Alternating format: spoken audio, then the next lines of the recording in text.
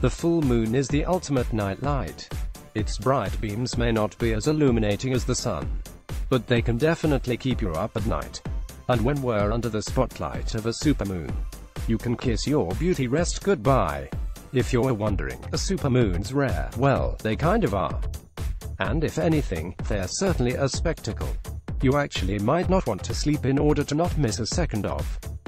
Bright astronomical spectacle you can actually gawk it without compromising your eyesight.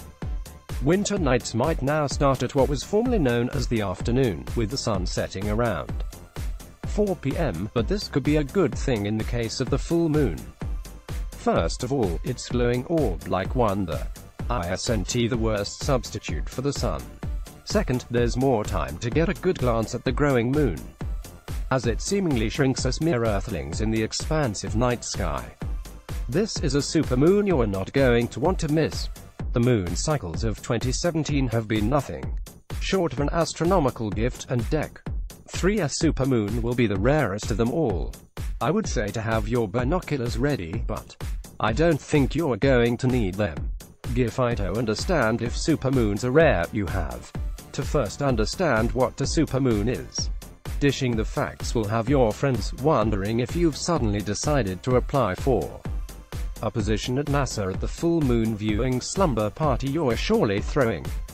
When the moon orbits the Earth, it doesn't do so in a perfect round. My apologies to all the perfectionists out there.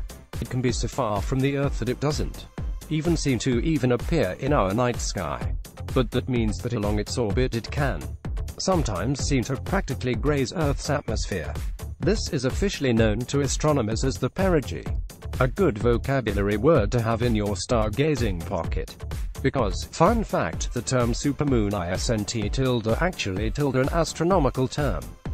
NASA proficiently elaborates, saying that the perigee is an average distance of about 363,300 kilometers from Earth. When a full moon occurs at or near the perigee, it looks slightly larger and brighter than a typical full moon. A supermoon is when the full moon occurs closest to the Earth, appearing both larger and brighter than your run-of-the-mill full moon. If December's supermoon will appear 7% brighter and 16% larger than usual, according to National Geographic. While we've seen some great traffic-stopping moons in 2017, Dec. 3's moon is considered the only supermoon of 2017. Of all the moon cycles, one official supermoon of the year is pretty rare, while other moons can appear to be super. This one in particular will be the closest to the Earth at 222,443 miles. Supermoons don't occur every month, as the full moon doesn't always coincide with the perigee.